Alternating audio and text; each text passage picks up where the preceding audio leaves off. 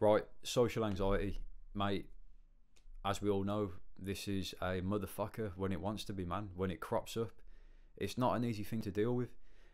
And again, you know, I am certainly no master of social anxiety. Still crops up here and there.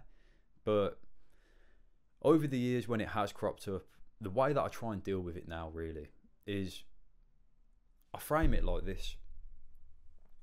What I'm doing when I'm socially anxious going into a situation, yeah, is I'm thinking to myself, right, that person, I'm putting them on a pedestal. I'm putting their judgment, their validation, their opinion of me on a pedestal above my own opinion of myself.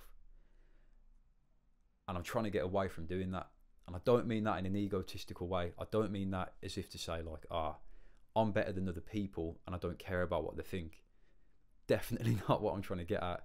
Because if that was my approach, I wouldn't have very many friends. What I mean by it is, it's very easy to fall into the trap, I find, of allowing other people's validation of you determine your level of self-worth. Do you know what I mean? There it is again. Do you know what I mean? Right. Last time I'm saying it now, I promise.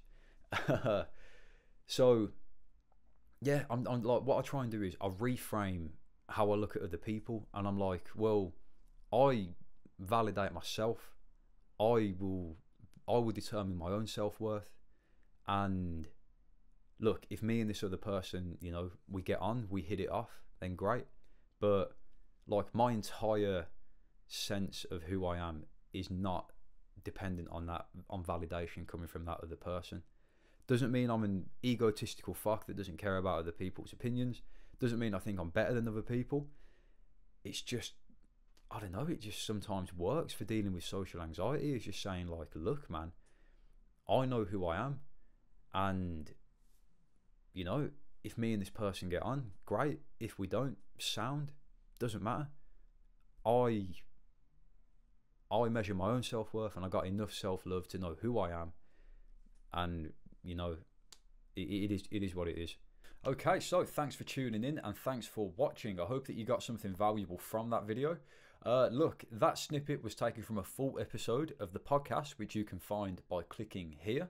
If you got value from that little snippet that you watched, I'm sure you'll get value from the full episode. So click here, give it a watch, and let me know what you think.